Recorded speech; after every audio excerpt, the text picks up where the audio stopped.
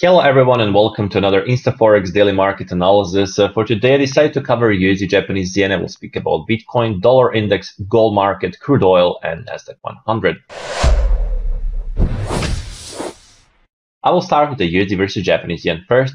So what we can see here, look at the top left corner. What we have here is the daily time frame, and we can see that market is pretty much holding the previous swing high, which is now acting like support, so around 156.75.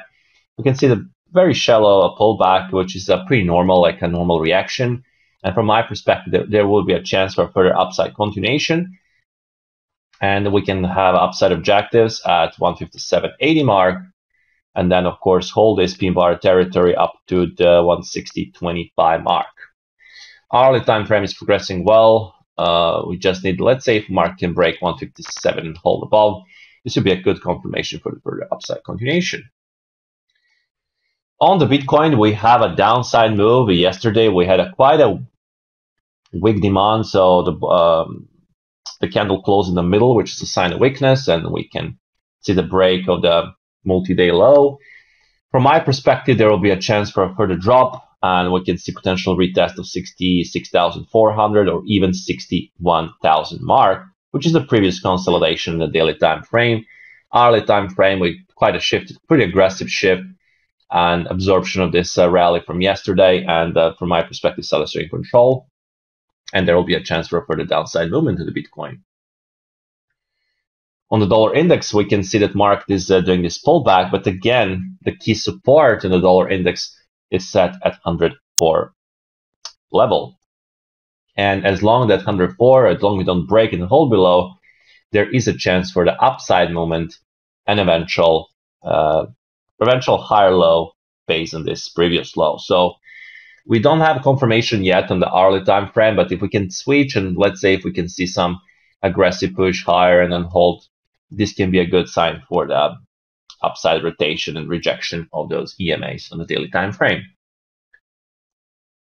On the gold market, we can see that market is just holding around declining 10 and 20-day moving average, and there will be a chance for a further downside continuation towards 2,325 or 2,280 mark. On the weekly time frame, we had quite a big outside reversal, closed near the low.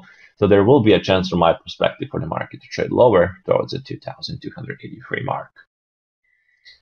Crude oil is basically trading in a very tight consolidation already for 3 weeks. And we're basically in the middle of this consolidation around 79 mark. And for me, as long as we're trading in this consolidation, market is flat, I would like to see the break either of resistance of this 81 mark in order to confirm potential rally towards 83.80 mark, or breakout of support at 76.50 in order to confirm the drop towards 71.85. And now on the NASDAQ, so what we have is still like a consolidation, pretty much extended market already for a couple of weeks, rallying for a couple of weeks.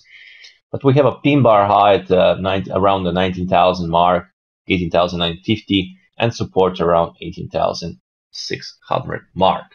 So from my perspective, if market can resell aggressively at this point, there will be a chance potential drop towards, again, 18,550 mark. And that will be all for this InstaForex daily market analysis. Have a good trading day and speak to you soon.